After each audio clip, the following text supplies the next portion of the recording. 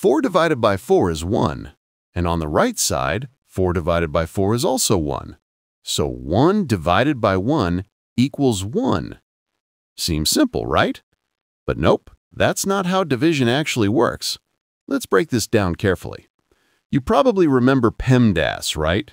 Parentheses, exponents, multiplication, division, addition, subtraction, in that order.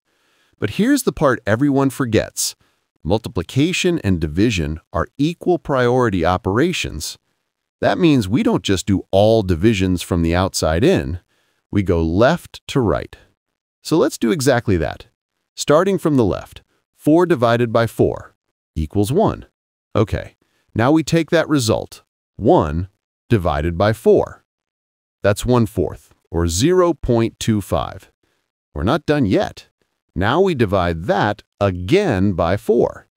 So 0.25 divided by 4 equals 0.0625.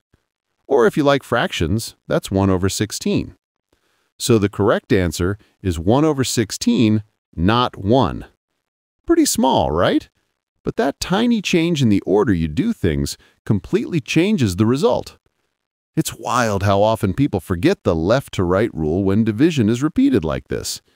So next time you see a problem like this, take a breath, go step by step, and remember, division doesn't associate like addition does. And hey, if you think you've got a different logic or you want to challenge me on this, drop your thoughts in the comments. I'd love to see how you think through it.